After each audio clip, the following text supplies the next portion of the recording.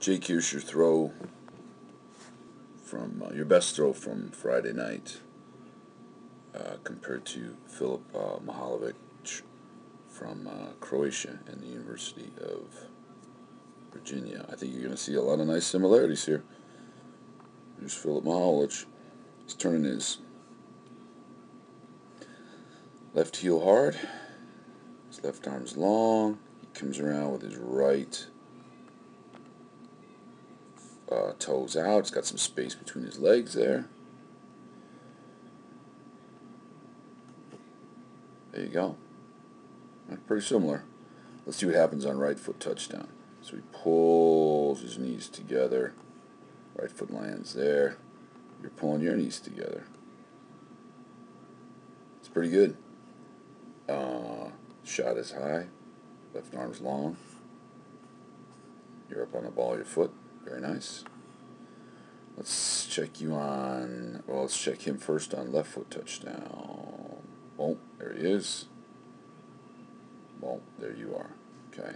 Now he's stayed a little bit more closed, okay? You're doing pretty well. You know, most of your weight is still back on this right leg. The shot stays back. Your left side is opening a little bit earlier than his.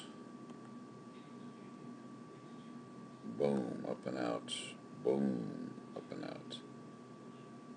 Pretty good, pretty good.